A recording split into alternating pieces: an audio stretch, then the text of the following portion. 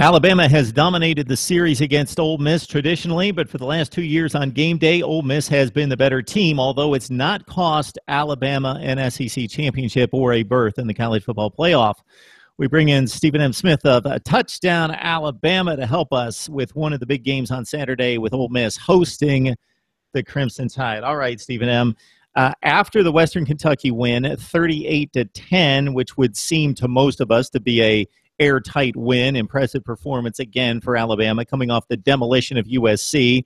Nick Saban called out his football team for not taking care of the details, being sloppy, not taking care of business, not necessarily looking at the final score, but what he expects the standard out of his team. What do you think he's really talking about there? Alabama, the first two games, has not been able to impose its will line, and Jonah Williams and Cam Robinson at right tackle and left tackle have done well, but the interior guys, Rush Pierschbaker at right guard, Lester Cotton at left guard, and of course Bradley Bozeman at center, took time generating that push up front on the offensive line to help Damien Harris, Bo Scarborough, B.J. Emmons, and the host of other backs get up and down the field and create those yards. Alabama only 81 yards rushing against Western Kentucky, though it had 242 against USC. A good chunk of those were off explosive plays, so it was not really much consistency, just explosive plays. And Alabama, he wants to run the football and establish control. That was one of the points that he was upset about. Another point that he was kind of upset with was the play call at the end that was made by Lane Kiffin. Kiffin trying to give Blake Barnett some confidence. Barnett, 2 of 6 passing in the game versus Jalen Hurts, who was 23 for 36 for 287 yards, 2 touchdowns. For those of you who love math, Jalen Hurts completed 64% against the Hilltoppers. So Lane Kiffin trying to get some motivation for Blake Barnett. Nick Saban thinking, dude, we've got the game in the bag. Let's run the football, kill the clock, go home. A spread offense play in which he's got motion. Not sure if Robert Foster knew what the play call was.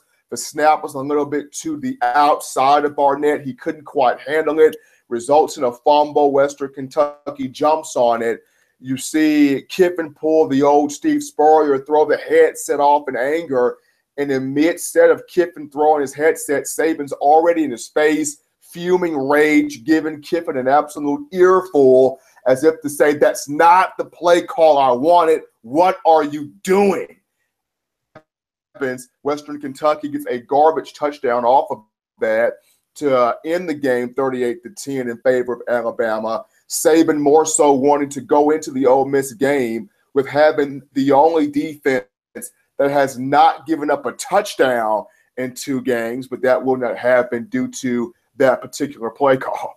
Lane Kiffin, Nick Saban have worked extremely well together, regardless of what some of us thought about what the relationship could be when Kiffin joined the staff. So you're going to have that at times, especially a guy like Lane Kiffin who loves to work his wizardry as an offensive coordinator versus Nick Saban, who is a practical guy who says, let's run the ball and get out of here with the big lead and get home and work on Ole Miss. Jalen Hurts, your thoughts about his progress to date, what he showed us against Western Kentucky versus what we saw the second half against USC?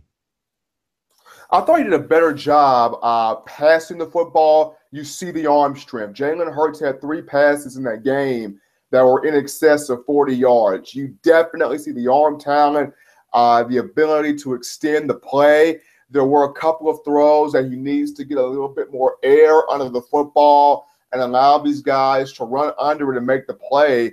But there were also a couple of passes, Mark, where he put the ball on the hands of Garrett Dieter, and both guys just dropped the ball in the end zone. And you have to help out your quarterback. When he's putting the ball on your number, in your hands, in the breadbasket, so to speak, you got to secure that ball and bring it in. Dieter, O.J. Howard did not do that on 2 separate occasions. But as far as the arm talent is concerned, where Jalen Hurts goes, and the ability to extend the play, did a fantastic job on Saturday against Western Kentucky, airing the ball out, making some very proper reads, did not turn the ball over, and that's the key ingredient to run Saban's offense, protecting the football. Jalen Hurts did that. You know, Stephen, when we look at the Ole Miss team for the first half against Florida State, they looked like one of the best teams in the country out of the gate. Everything was working. They're certainly not that team, but they're also not the team that got blown out by Florida State in the second half. This is an extremely talented team. They've been hit by injuries. Webster lost in the secondary, possibly their best cover corner. Swinney, who was going to be a complement to Jordan Wilkins at running back, and obviously Wilkins academically ineligible, so they've lost a lot at running back, and Akeem Judd is kind of the guy at running back. So just kind of assess what you see out of the Rebels and how they could possibly hang in this game against Bama. What's their puncher's shot? It seems like it would be Chad Kelly throwing the ball all over the lot, possibly. It's a mixture of that and Mark creating turnovers, and this is where Isaac grows, and also DeMarcus Gates.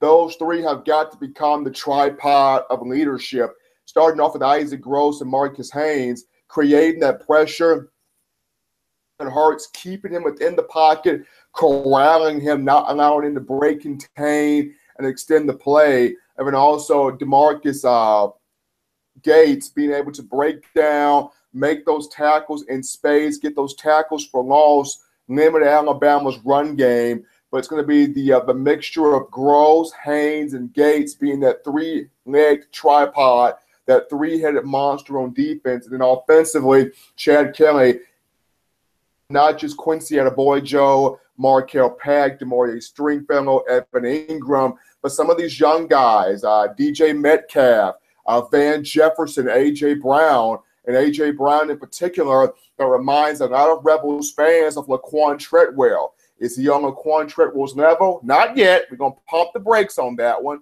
But the guy, a very, very talented playmaking receiver, that being A.J. Brown. So Chad Kelly, a mixture of him throwing the football as well as the likes of Gates, Haynes, and Isaac Gross affecting the quarterback and continuing to limit that Alabama run game.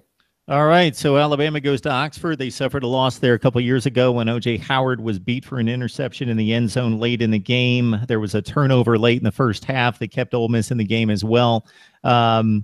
Interesting matchup there in Alabama last year where the Tide turned it over 5 times, made a valiant comeback to get back in it. But as I noted off the top, of course, the Tide still wins the SEC the last 2 years. Now they go to Ole Miss, is now a 10-point favorite against the Rebels teams that's extremely dangerous and talented in areas, but has their injury concerns and a few issues of concern along the offensive front, in particular against Bama's amazing front 7 and front 4 in particular. Stephen M. Smith, Touchdown Alabama, helping us set up Alabama and Ole Miss in Oxford. Stephen, appreciate the time as always, man. No problem, Mark. I will be making that trip to the Grove this season.